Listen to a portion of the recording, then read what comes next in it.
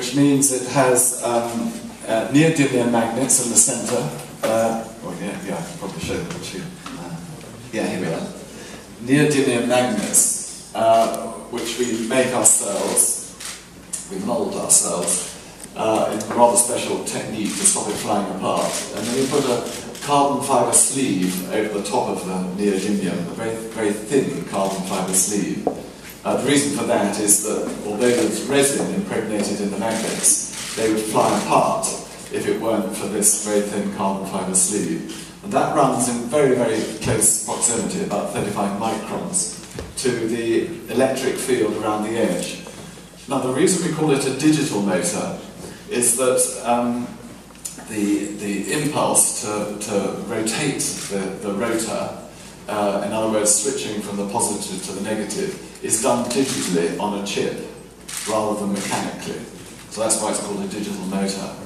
And it reverses the polarity 6,000 times a second. Here we are.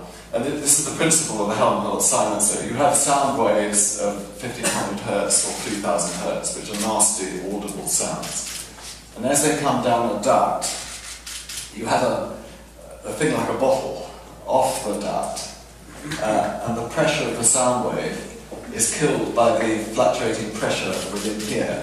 So it reduces it. And this is a sort of diagram of it, and this is an actual measurement of what it's doing. So it's effectively killing 1500 Hertz sound waves and 3000, 4000 Hertz sound waves.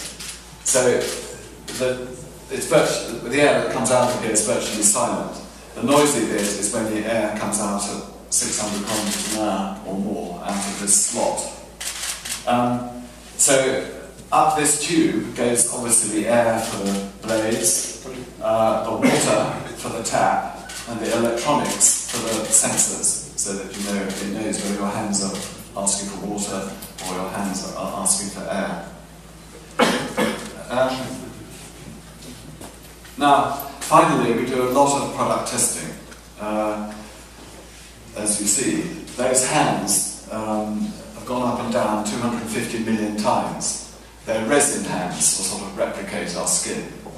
And you see a lot of product testing. And the reason for that is totally unnecessary in Germany. But you mustn't forget that in England we have football supporters. So there we are. Well, thank you very much. I hope that's given you a brief introduction to what we're doing.